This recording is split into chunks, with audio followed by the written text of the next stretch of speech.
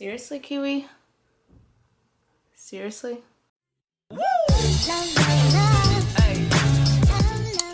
Well, what's up guys? Welcome back to our channel and happy new year. We are now in 2018 and I thought that I would start off this year with first off explaining where we have been, what's been going on, and most of you guys asked for an update video, so that's what I'm giving you guys today. I basically wrote down all the little stuff that has happened so that I don't forget to mention anything, but I'm gonna make this as quick as possible to get you guys up to date with where we are at now so we could move on from this whole month and a half of not posting to back to posting regularly and revamping our channel and all that good stuff. Basically, I'm gonna take you guys to when we got back from Mexico. We got back from Mexico on November 9th. So about a week after, on the Friday from November 9th, when we got back, Ariana got sick, and she got very sick, and her sickness lasted 14 days. 14 days of high fever, sore throat, muscle pain, runny nose, you name it, she had it all. It was really bad. And about after a week, we took her to the hospital because we thought that her sickness would clear up, but it didn't. So after a week, we took her to the hospital, rushed her in ambulance to the hospital. Once we got to the hospital, we still had to wait 10 damn hours at the hospital. It was really irritating, and we waited 10 hours just for them to tell us that she has a virus. And when people talk about being sick and having a cold, that what she has, a 14-day cold, is a real cold. So that's what she had, and the nurse just told us to keep giving her Advil and Tylenol, and that her body is creating whatever to fight the virus. During that time that she was sick, she was getting hallucinations, and her hallucinations were when she had fevers.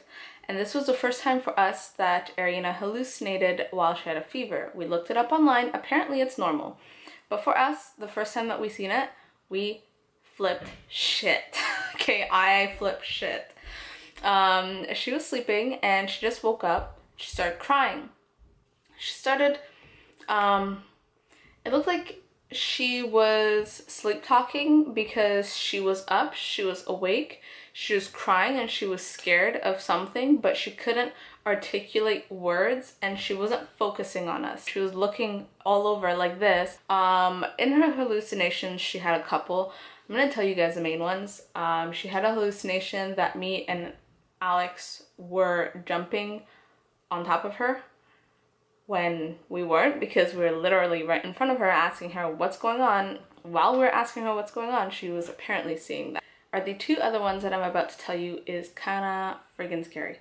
So as you guys know, there's a vlog that we posted a while ago about me having a ghost experience, or sensing a ghost and weird stuff happening around the house. And this related to me a lot when Ariana was having hallucinations about it, but obviously Alex, being the man that he is, those typical people in movies that don't ever listen to what their kid's saying, thinks that it is nothing and it's just a hallucination, but I don't.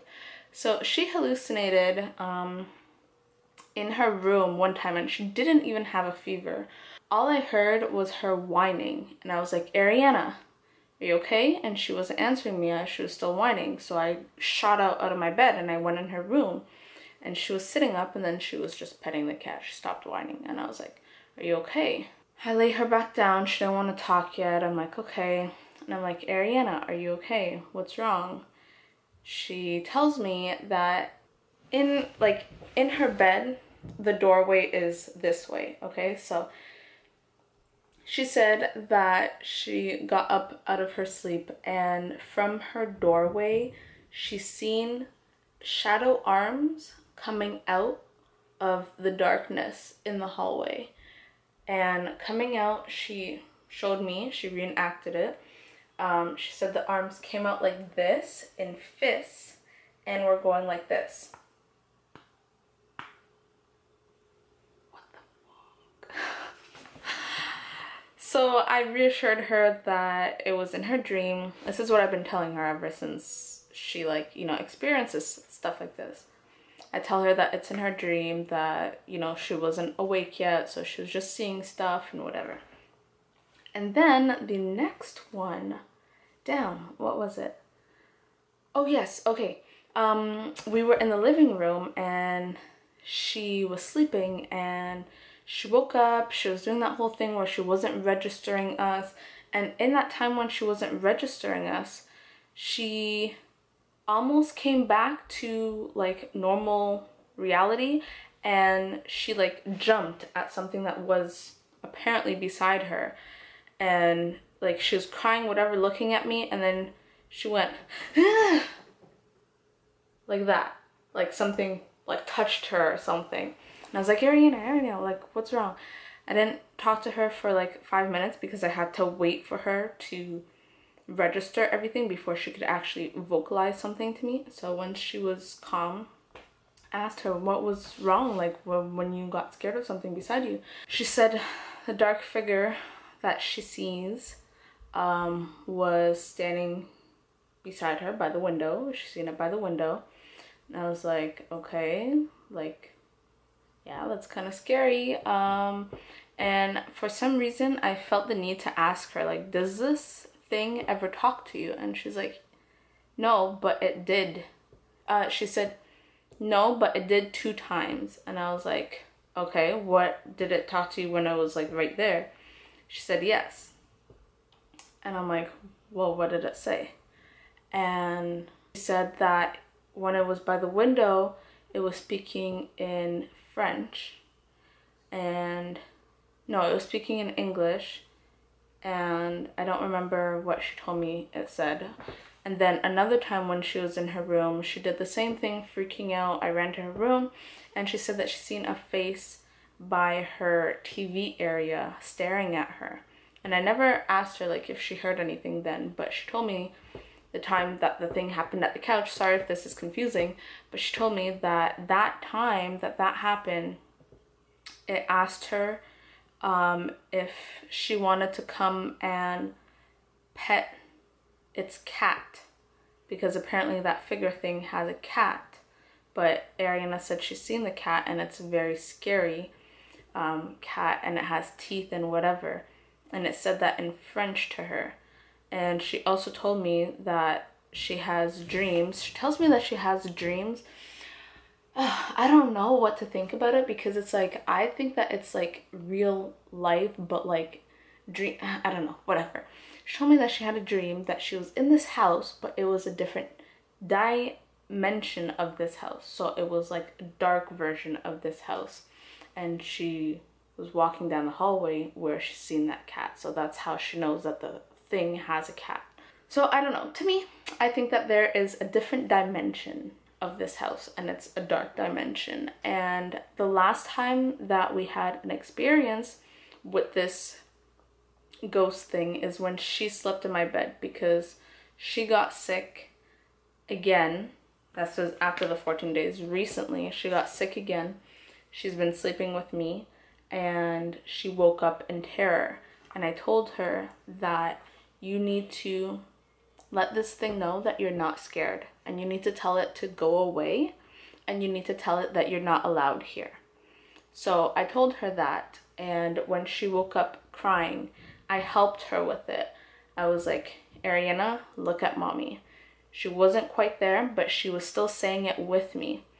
We said 3 times, go away, you are not allowed here. Go away, you are not allowed here. Go away, you are not allowed here. And the 3rd time that we said it together, she calmed down, she was calm, and she went back to bed. And haven't heard anything or sensed anything since then, because I used to, because I was very scared. But now that my daughter has been really affected by this, I felt like I needed to be less scared and be more brave for her. So I'm hoping this thing is gone, because if I sense something, I say in my head, go away, you're not allowed here. That's it. Anyways, moving on. That was very long, but I felt like you guys needed to know that.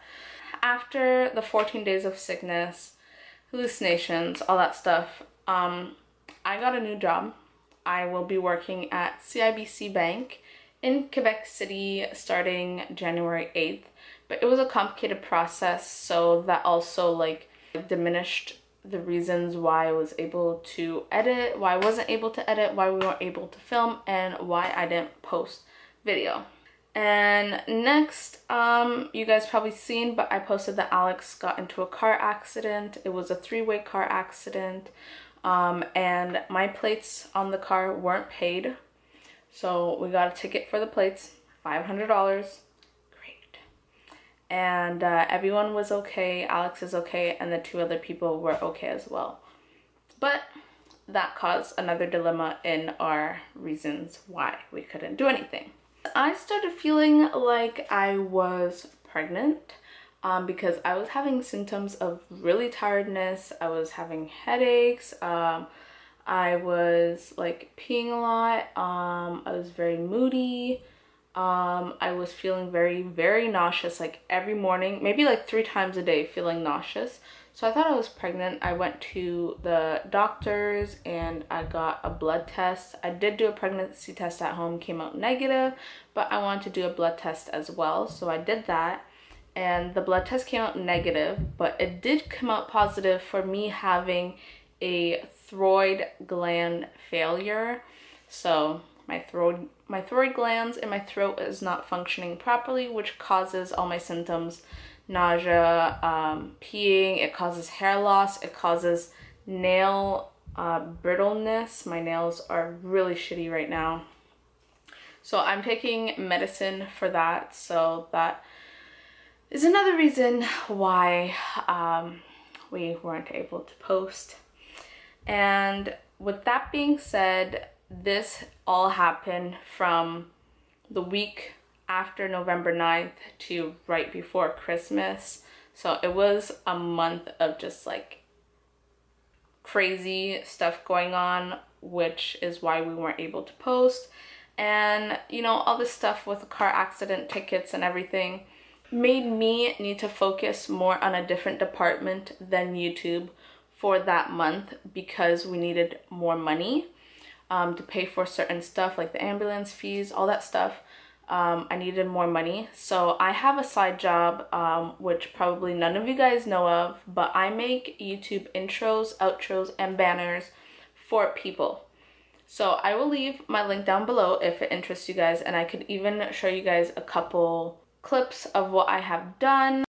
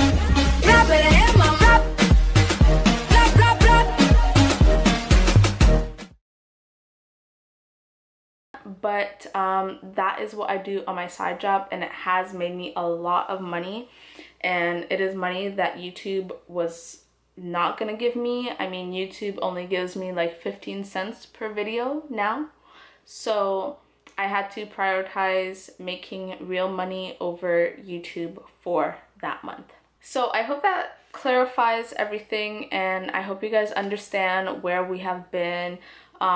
I know the recent videos that I've posted, a lot more people are gone from our channel, and I'm hoping to, like I said, revamp that in 2018 and bring everybody back, bring new people, and really start the Campos family on YouTube. It's time for us to explode, guys, all right? So I hope that you guys are excited, and I hope you guys understand, and I can't wait to see you guys on our next video, okay? So tune in for that, turn your post notifications on, and I will see you guys in our next video. Love you guys, bye.